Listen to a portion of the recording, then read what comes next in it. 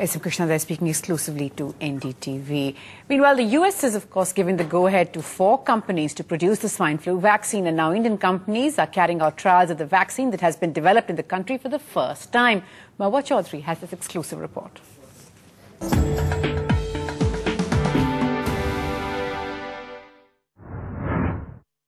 This is India's first ever vaccine against the pandemic flu.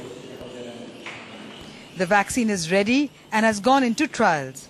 Locked in these sterile rooms, the first indigenous vaccine is being tested.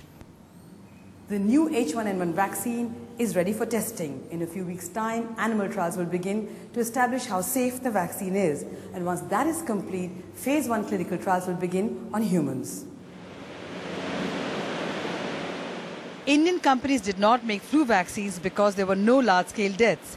It was only after the bird flu outbreak in 2006 that WHO approached Serum Institute to set up a flu facility. The 1.5 years' work put in on the bird flu vaccine helped fast-track the H1N1 vaccine. Well, we have made a lot of progress in a couple of months that we had to start up. And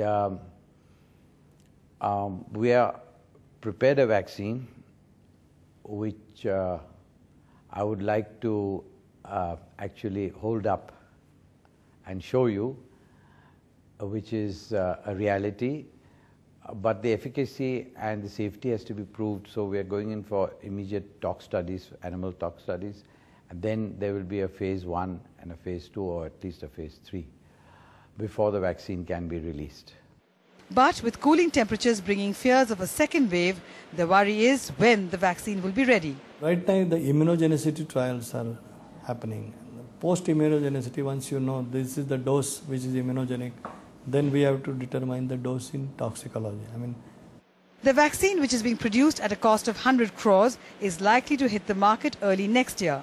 But given that 60% of the population is likely to get infected by the virus, it will be hard to meet the demand. The government has to prioritize who should get the vaccine, one of the biggest challenges in the control of the pandemic. In Pune, Mahwa Chaudhary for NDTV. Tuba.com